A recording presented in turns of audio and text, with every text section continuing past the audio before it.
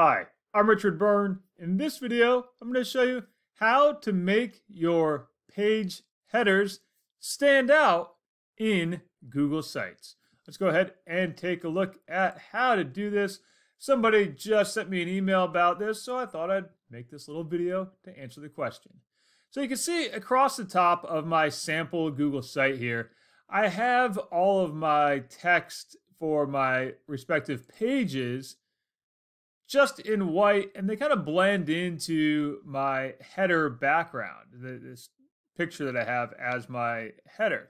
And I want to make them stand out a little bit better. So to do that, I'm going to go over here to the themes section, and you would think, oh, titles and headings is where you want to adjust it, but it's not.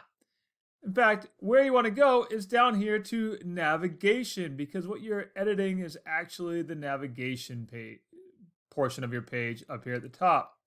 And you can see the default is transparent. I'm going to turn that off.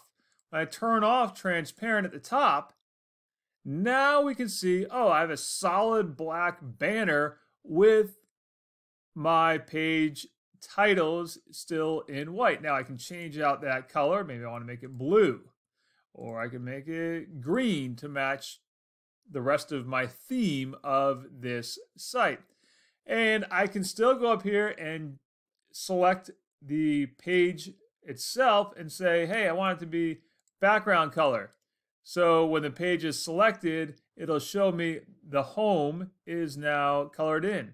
Or if I click on tutorials, it shows me, oh, I'm on the tech tutorials page, and it's now lit up with that white background. I go back to home. And if I don't like that, I can just put it back to bold, and we'll see I no longer have the selected page highlighted up there in my header. And of course, if I decide, you know what, I don't like having it stand out, I can go back to the transparent at the top option. So that's how you can customize the header in your Google Sites to make your page titles stand out. As always, for more things like this, please visit freetech4teachers.com or subscribe to my YouTube channel.